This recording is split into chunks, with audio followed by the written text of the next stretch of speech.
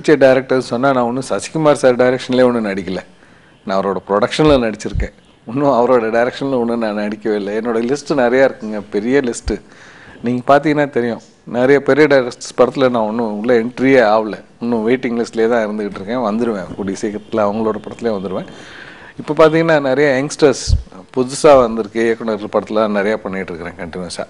அப்படி சொல்லிட்டு இருக்கும்போது பார்த்தா நான் திரும்பவும் I am acting again with Venkat Prabhu sir படத்தில் திரும்பவும் பண்ணுறேன். பிரியாணியில் கார்த்தி சார் கூட திரும்பவும் I am join with them. So நான் ஒர்க் பண்ணுற இடத்துலலாம் எனக்கு செகண்ட் டைம் எல்லா கம்பெனிலையுமே எனக்கு திரும்ப வந்துட்டுருக்கோம். டேரக்டர்ஸாக இருந்தாலும் சரி, கம்பெனிஸாக இருந்தால் ப்ரொடியூசர்ஸாக இருந்தாலும் சரி, எனக்கு கேரக்டர் இருக்குன்னா அடுத்த நிமிஷம் எனக்கு கால் ஓடியாந்துடும், நானும் போயிடுவேன். ஸோ ஆல்மோஸ்ட் எல்லா கம்பெனிலையும் நான் ஒர்க் பண்ண கம்பெனியில் அடுத்த படம் பண்ணும்போது என்னை ஓரமாக நிற்க வைக்கிற கேரக்டருக்காவது கூட்டுருவாங்க. So that is the ராப்போ I maintain with my producers as well as my directors. Vanavarayan Vallavarayan நான் பண்ணிகிட்டு இருக்க படத்தில் ஒன்று. அதில் பார்த்தீங்கன்னா நான் திரும்பவும் I have been call back. அந்த அதே ப்ரொடியூசர்ஸ், அதே ஹீரோ, திரும்ப அவங்க படம். ஸோ நான் இந்த தடவை வந்து அதில் வில்லனாக இருந்த கழுகில் இப்போ அதில் வந்து ஹீரோயினுக்கு அப்பாவாக இருக்கிறேன். ஹீரோவுக்கு அப்பாவாக யாருன்னு எதிரில் பார்த்தீங்கன்னா national award winner Thambi Ramaiah sir, அவங்க கோவை சர்லா மேம், ஒரு அறந்தவாள் ஹீரோ கிருஷ்ணா. செட்டில் இருந்தா அப்படின்னா அவ்வளோ லூட்டி அடிச்சிட்ருப்பா. அப்படி இங்கே அந்த செட்டே பார்த்தீங்கன்னா அவ்வளோ லூட்டியாக இருக்கும். தம்பிராமையா சார் இருந்தால் போதும், அந்த இடமே கலகலன்னு ஓடிட்டுருக்கோம். அங்கே இருந்தாலும் ஷூட்டிங் போனோன்னா போர் அடிக்கவே அடிக்காது. எங்களை வெயிட் பண்ண சொல்லிட்டாலும் நாங்கள் பாட்டு ஓரமாக உட்காந்து ஊரில் உள்ள கதையெல்லாம் எதாவது பேசிகிட்டு இருப்போம், சினிமாவை பற்றி பேசிகிட்டு இருப்போம். So it's a lovely entertainer which I am working. அதில் கொஞ்சம் ஆனால் சீரியஸ் ஃபாதர். ஏன்னா எதிராளி வந்து தம்பிராமையா சார் இருக்கிறதுனால அவர் வந்து ஒரு ஹிலேரியஸ் ஃபாதர். இந்த சைடில் பார்த்தீங்கன்னா ஒரு சீரியஸ் ஃபாதருக்கு நான் என் மூஞ்சி ஈஸியாக வேறு சீரியஸாக வச்சுக்க முடியும்.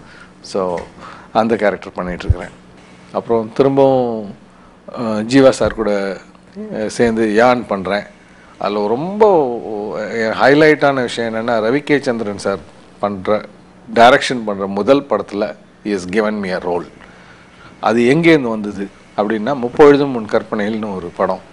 அதில் வந்து RS entertainment mister Elred Kumar producer, அவரே தான் டைரக்ட் பண்ணார். அந்த படத்தில் எனக்கு ரொம்ப நல்ல ஒரு ரோல் கொடுத்துருந்தாரு. அவரே தான் இந்த படத்துக்கு ப்ரொடியூசர். ரவி கே சார்கிட்ட சொன்னதே என்னென்னா, ஜேபி சார் ஒரு கேரக்டரில் போட்டிருங்க. எனக்கு இது வந்து ரவி கே சார் சொன்னார். அதுக்கு உங்களுக்கு கேரக்டர் கொடுக்கணுன்ட்டு ப்ரொடியூசர் சொல்லிட்டாருங்க. உங்களுக்கு எந்த கேரக்டர் கொடுக்குறதுன்னு யோசிச்சுக்கிட்டு இருந்தேன். நீங்கள் வேறு தாடி வச்சுட்டு ரொம்ப சாஃப்டாக இருப்பீங்க, இல்லை ஒரு போலீஸ் கேரக்டருக்கு சார் நான் தாடி எடுத்து ரொம்ப நாள் ஆகும் சார். வேறு அப்படியா, சரி வாங்க அப்படின்னாரு. நேரில் பார்க்க போகிறோம். நான் வந்து ரவி கே சந்திரன் சார் மேலே அவ்வளோ பெரிய மரியாதையும் ஒரு பெரிய எக்ஸ்பெக்டேஷன். அவ்வளோ புத்திசாலியான ஒரு மனுஷன், எவ்வளோ சிம்பிளாக இருக்காருங்க. நான் அவர்கிட்டே சொன்னேன், சார் நான் வந்து உங்களை வந்து எப்படி பேசுவீங்க, எப்படி இருப்பீங்கன்னு நினச்சிட்டுலாம் நான் வரேன். ஏன்னா ஒரு பெரிய பிரமிப்பு உண்டு. How are you so comfortable, so simple. அந்த கொஞ்சம் கூட மண்டையில் அந்த கர்வங்கிறது இல்லை. அவ்வளோ ஒரு அவர்லாம் இருந்தால் கூட தப்பு இல்லை, அவர்லாம் ஆட்டிடியூட் இருந்தால் தப்பு கிடையாது. ஏன்னா they are all people who are so intelligent in their profession, they are so genius in their work. அவங்கெல்லாம் வச்சுக்கிட்டா கூட தப்பு இல்லை. பட் அவங்கெல்லாம் பார்த்திங்கன்னா அவ்வளோ சிம்பிள், இட்ஸ் ஸோ கம்ஃபர்டபுளுங்க. இன்னும் ரொம்ப வருஷமாக நாங்கள் பார்த்து பழகின மாதிரியான ஒரு ஒரு ஒரு ஒரு அப்ரோச். உங்களுக்கு போனோடனே உங்களுக்கு கூப்பிட்டவங்க you feel so comfortable working with them. எந்த விதமான ரிசர்வேஷன்ஸுமே கிடையாது. So that's a great feel working with Jeeva and working with Ravi K Chandran sir. So that's a nice experience. Again அதுலேயும் ஹாரிஸ் ஜெயராஜ் மியூசிக் நிறைய காம்பினேஷன். அதில் பார்த்தீங்கன்னா நாசர் சார் கூட. It's going to be one of the lovely films of this year.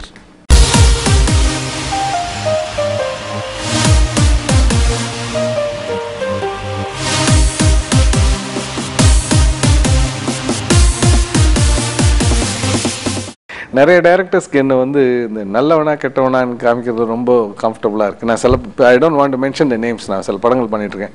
என்ன அது மலையாளத்தில் மெயினாக Mohanlal sir கூட பண்ணியிருக்கேன். அதில் வந்து அவர் சொன்ன அந்த டைரக்டர் சொன்ன ஒரு ஃபேக்ட் வந்து என்னென்னா, சார் உங்களை வந்து ரொம்ப ஈஸி சார், நல்லவனா நாங்கள் அப்படியே கொண்டு வந்துட்டு at one particular point we want to show you that you are a negative கை அப்படின்னா உங்களால் ஈஸியாக அது கன்வெர்ட் பண்ணிக்க முடியுது. மெயினாக உங்கள் பார்வை அதில் வந்து இப்போ எப்படியோ நீங்கள் மாற்றிக்கிறீங்களா என்னன்னு தெரியல. அது வந்து ஒரு ஒரு கெட்டவன்னா அதுக்கு ஒரு லுக் உங்களுக்கு ஆட்டோமேட்டிக்காக வந்துடுது சார், ஜனங்க நம்புகிற மாதிரி இருக்குது அப்படின்ட்டு. So that's I should say it's a plus factor for me. இல்லைனா ஒரேடியாக ஒரு டைப் ஆஃப் ஸ்டீரியோ ரோல்ஸ் பண்ணிட்டு நம்மளுக்கே போர் அடிச்சிடும். பொண்ணுக்கு அப்பா வந்துட்டு எப்படியாவது காதலை தடுக்கணும், இல்லை பையனுக்கு அப்பா வந்து இழுத்து பிடிக்கணுன்ட்டு இது மாதிரி இருக்கும். அது இல்லாமல் வெவ்வேறு கதாபாத்திரங்கள் கிடைக்குதுனாக்கா ப்ராபப்ளி பிகாஸ் என்னுடைய முகம் வந்து எல்லாத்துக்குமே செட் ஆகுதுன்னு நினைக்கிறேன். நல்லவனுக்கும் செட் ஆகுது, கெட்டவனுக்கு செட் ஆகுது, உதவாக்கரைக்கும் செட் ஆகுது. So it is fine. I am just enjoying what ever I am doing. எனக்கு பிடிச்சது மட்டுமே இப்போ அந்த ஸ்டேட்டஸ்க்கு நான் வந்துட்டேன். எனக்கு பிடிச்சது மட்டும் நான் பண்ணக்கூடிய அளவுக்கு இன்றைக்கி I could choose my Rolle's. இடையில் சில விஷயங்கள் உங்களுக்கு பிடிக்காம கூட இருந்துக்கலாம். But now I come to the status. எனக்கு பிக் அண்ட் சூஸ். எனக்கு இது பண்ணலாம், இது வேணாம் அப்படிங்கிறதுக்கு வந்துட்டேன். So I guess I could give you good films.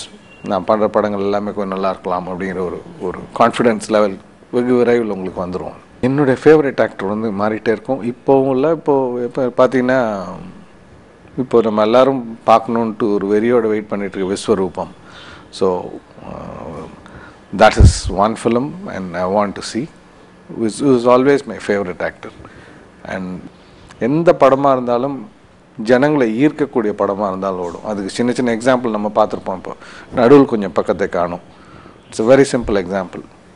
ஒரு ஒரு டைட்டிலே ஒரு அழகான ஒரு டைட்டில். நடித்தவங்க எல்லாருமே புதுசு. பட் நம்ம பார்த்த எல்லாருக்கும் யாருக்குமே போர் அடிக்கல. இல்லை, we enjoyed that. அதில் ஒரு சின்ன சேலஞ்ச் இருந்தது. எப்படி இந்த கல்யாணத்துக்கு பண்ணி வைப்பாங்கன்னு அதில் பர்ஃபார்ம் பண்ண ஆக்டர்ஸ்லாம் அவ்வளோ அழகாக பண்ணியிருந்தாங்க. So any thought which could be connected to people. நம்மளை சுற்றி நடக்கிற விஷயங்கள் கொஞ்சம் சினிமாவில் அழகாக கொண்டு வந்துட்டோம்னாக்கா பார்க்குற ஆடியன்ஸ், நான் அப்படி தானே ரிலேட் பண்ணிக்கிறேன். நான் இப்போ தேட்டர் போய் நான் எந்த படம் தான் நான் தேட்டரில் தான் போய் பார்க்குறேன். 120 ரூபா கொடுக்குற எனக்கு ரைட்ஸ் இருக்குது. நல்லா இருந்தால் சந்தோஷமாக சொல்லிகிட்டு இருப்பேன், நல்லா இல்லைன்னா சத்தமாக திட்டிட்டும் வருவேன். So that's how everybody is. So நம்ம நல்ல படம் பார்க்குறது நிறைய பேருக்கு இந்த இப்போ இந்த படங்களோட ஜெயிப்பு வந்து நிறைய பேருக்கு தைரியத்தை கொடுக்குது. இது மாதிரி நம்ம யோசிக்கலான்ட்டு அந்த லிஸ்ட்டில் பார்த்தீங்கன்னா பண்ணையாரம் பத்மினி கூட வரும். இந்த படம் ஜெயிக்கும்போது ஜனங்களுக்கு, டேரக்டர்ஸ்க்கு, புதுசாக வர யங்ஸ்டர்ஸ்க்கு யோசிக்கிறதுக்கு இன்னும் கொஞ்சம் அந்த கேன்வாஸ் பெருசாகுது. உலக தமிழ் மக்கள் அனைவருக்கும் என்னுடைய நன்றி. நான் ரொம்ப நேரம் உங்கள்கிட்ட பேசிட்டு இருந்தேன், நிறைய விஷயங்கள் எனக்கு ஷேர் பண்ணிவிட்டேன். உங்களுக்கு அது எவ்வளோ இன்ட்ரெஸ்டிங்கானு எனக்கு தெரியல, பட் கண்டிப்பாக எனக்கு தெரிய வந்துடும். அடுத்த தடவை உங்களை மீட் பண்ணும்போது இன்னும் கொஞ்சம் பெட்டராக பேசுறதுக்கு ட்ரை பண்ணுறேன். பட் இதுதான் உண்மை. What ever I know, I spoke to you all and I really thank you all once again.